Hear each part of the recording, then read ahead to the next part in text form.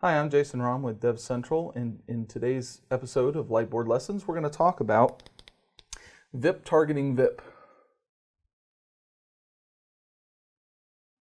And what this is a mechanism that allows you to send traffic from one virtual server to another virtual server within the same big IP.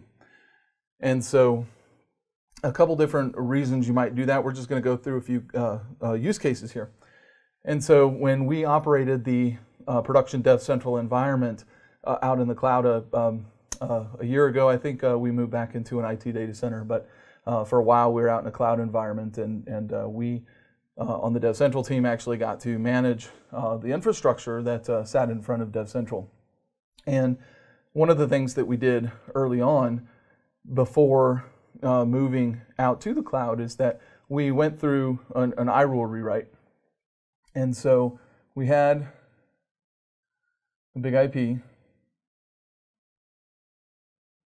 and at the time we did not yet have an ASM module in front of DevCentral way back in the day.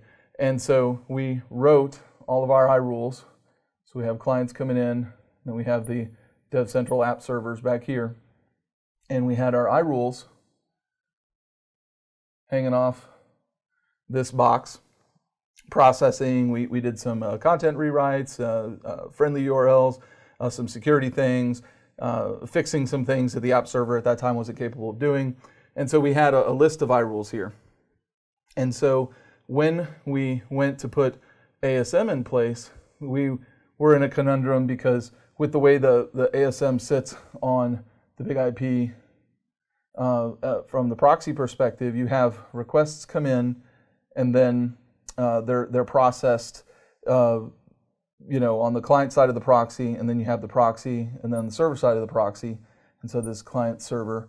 And the ASM kind of sits here across the proxy, so anything that's handed up to ASM then comes out this backside. And then this handoff happens kind of too late for you to be able to do anything with iRules, and this is at the time. Of course, we have added some commands, so like HTTP request release, HTTP response release, that allows you to deal with the iRules at this point and this point, whether it's coming or going. You can deal with those that traffic after ASM hands off in either direction with these iRules. But at the time that wasn't available. So one of the things that we came up with was we had, again, our big IP, and we had a front side VIP, and then we had a backside VIP. And on this VIP, as client traffic came in, we did iRules here. And then here is where we applied our ASM policy. Now again, with events like this, in most scenarios, we could have completely rewritten our iRules and done it all on one VIP. But the power of having a VIP to VIP is that we didn't have to do that, and at the time we couldn't anyway. But we could have all the iRules here, and then we would target from this VIP to this VIP. And the way that that's done is you have when client accepted, and then you have your closing brackets. And then here it's just the command virtual, and then whatever your virtual name is. And so that allows you to pass the traffic from the front side VIP back to the back side. And of course you can do it later. It doesn't have to be in the client accepted event. So that's one scenario in which we've used in the production environment. Another one in a test environment that we supported was during our project acceleration effort, which we did a 10-part series on F5's acceleration stuff. We wanted to be able to test all the different acceleration policies without having a whole lot of moving pieces. We wanted to have as few front doors for clients to come in, and then we would switch them through a whole bunch of back doors. And so what we ended up doing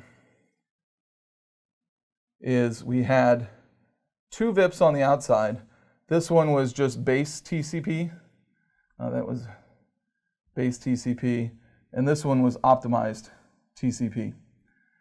And then on the back side, we had no acceleration, and then we had like compression, and then we had like IVR, images, speedy, SPDY, that's SPDY. And based on cookies, based on HTTP headers, we would then set paths from these front-side virtuals to these backside virtuals. So a client would come in to either this or this virtual, and then they would come out the backside from any one of these virtuals down to our app servers. And that allowed us to have as few moving pieces as possible, so the test scenario was the only moving pieces in it were the headers that we set, the cookies that we set on the client side, and the path that they moved through this box. But everybody came through this box, and so it allowed us to have a very controlled test scenario, a test set to test all these different policies and how they behaved as a system, but also what changed for client to server behavior as well.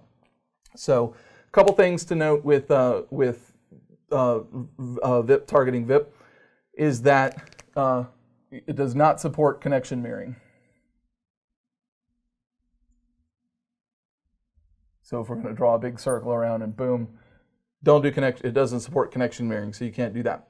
One of the things that you can do to pass data from the front side to the back side is if you can use the protocol that you're actually switching. So if it's HTTP, you can use headers and cookies to pass from front to back and back to front.